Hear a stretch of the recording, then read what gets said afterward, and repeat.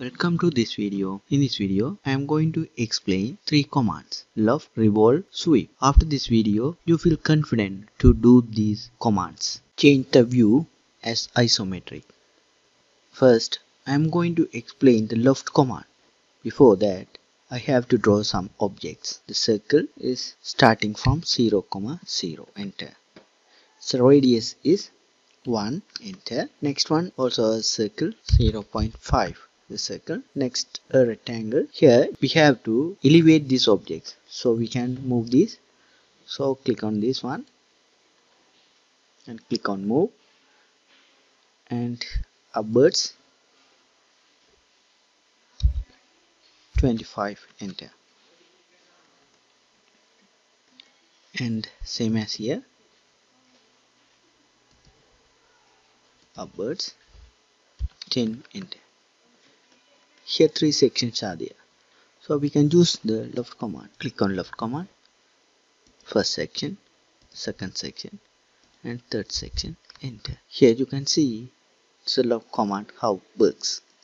Click on here and change the conceptual view. You can see if any sections, we can use that to create a solid object. Next command is Revolve. We have to use the Revolve command. So change as top view, then draw a line, vertical line. Revolve is working as 30° from this axis. So I am going to draw a polygon like this, a polygon, and we can use the arc also. So type A and enter, then change a view, OK, and enter. Here this is our arc. Now I'm going to revolve this object. So click on here and go to revolve and select the object, enter.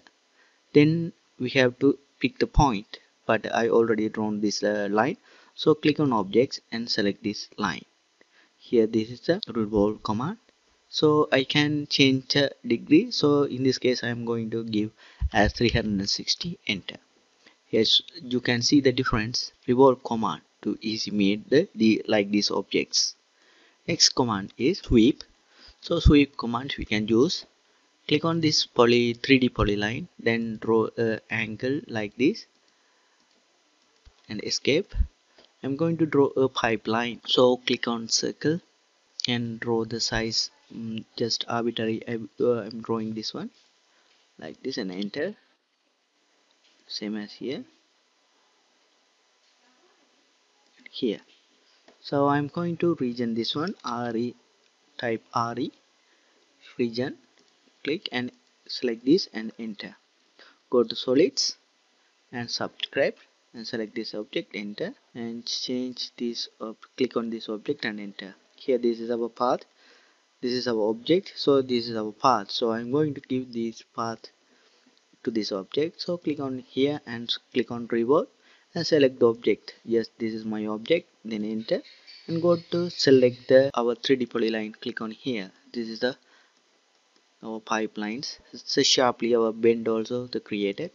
So these 3 tools are very easy to do the complicated objects in AutoCAD 2020.